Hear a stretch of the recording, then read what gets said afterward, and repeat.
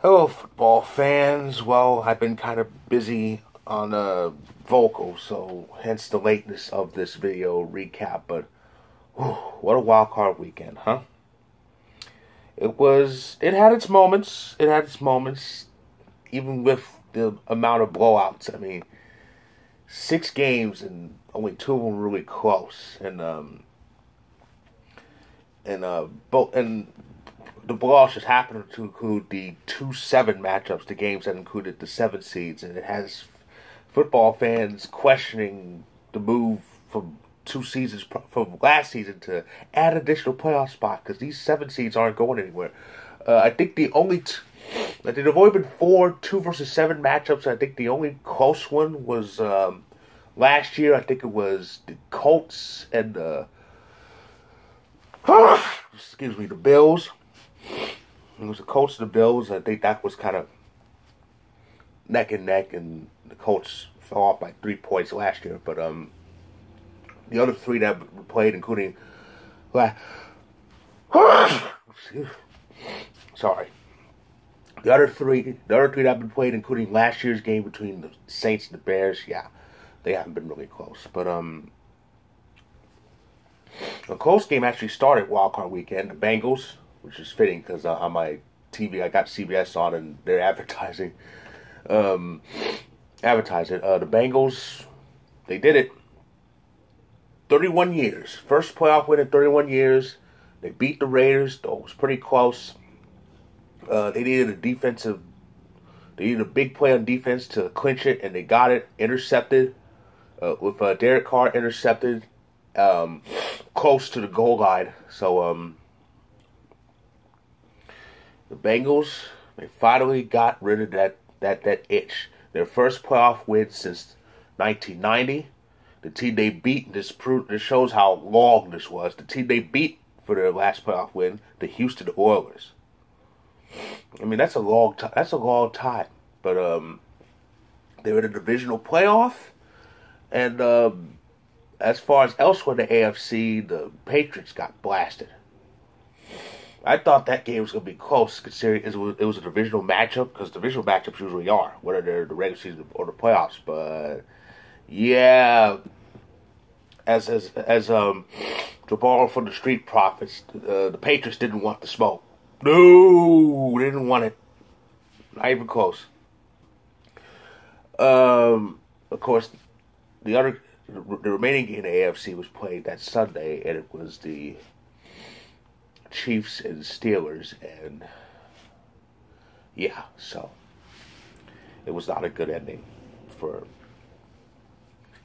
the Steelers, and it was not a good ending for the Magnificent Seven, known as Ben Roethlisberger.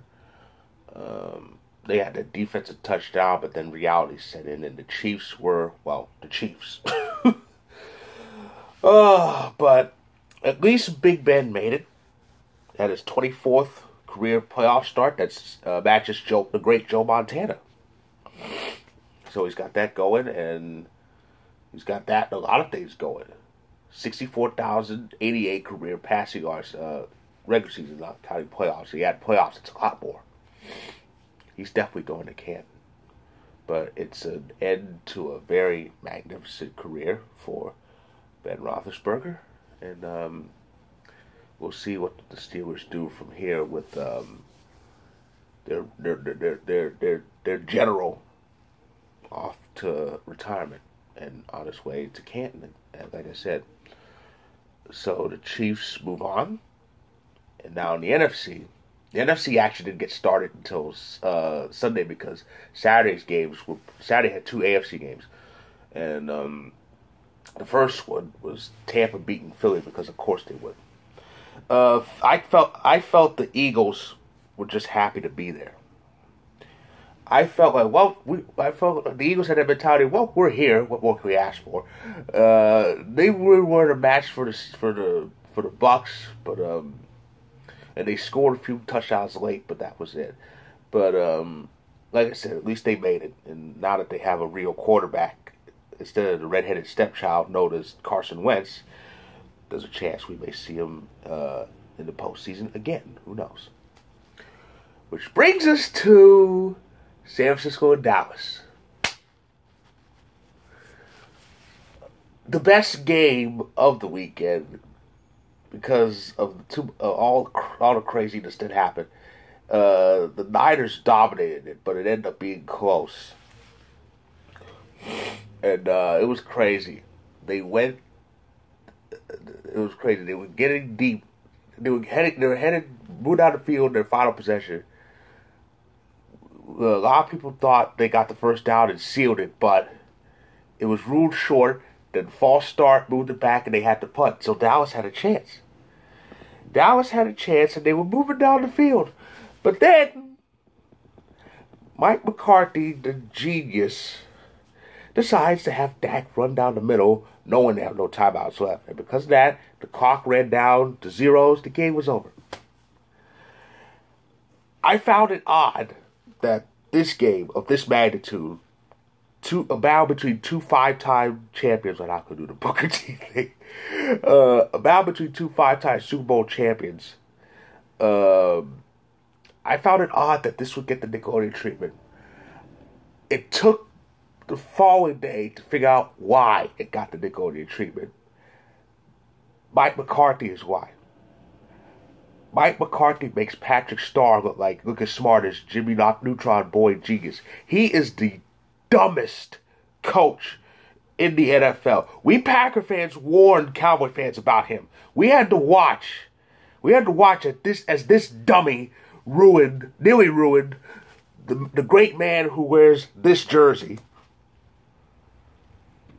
And it was karmic. It was very karmic that he got fired on Rodgers' birthday. It was karmic. I mean, he really deserved a kick in the ass, but I'll settle for a pig slip. But the bottom line is, he's Dallas's problem, and in 2 years there, he has messed up that team. He has. And not only does he call such a very stupid play to kill the game, he actually doubles down and said it was the right call to make. Oh boy. Well, I should have did the Patrick voice. Oh, it was the right call to make. Oh boy. Mike McCarthy is dumber than a box of rocks. He is. We Packers fans know some of us still have borderline PTSD from his lack of intelligence costing us so much. And now he's messing up Dak Prescott. He already got him killed last year, and he killed Dallas's chances in that playoff game. He's a complete moron. As a to quote a WWE Hall of Famer, he's ate up with dumb, and they're stuck with him. People said Dallas should fire him. He's under contract. He's got a 3-year contract, so I think they'll have to deal with him for another season. Then they can can him. Oh goodness. So Wild Card Weekend ended with the Rams and the Cardinals, and that was another blowout. Oh dear. The Cardinals were not ready for prime time. And I figured this would happen. I figured they would get blasted like this because of the way their season ended. Ever since they lost that game to the Packers, they went down, down, down. It was terrible. And they ended the regular season losing, I think they ended the regular season losing one of their last 5 games. But again, full circle. The one win in that scenario against Dallas, and also because of the wanton moron known as Mike McCarthy. Oh boy. But anyway, and that was in Dallas too. So, but anyway, I should have figured Arizona was going to go out with this because they had a terrible end to the season. It's been like this the last 2 years. They start strong and then they fizzle out the wrong time. That's how they missed the playoffs last year, and that's how they literally backed into the playoffs this year. It was terrible. They were the last team to lose a game, and now, just awful. The Rams, all they had to do was show up and breathe. It was that bad. And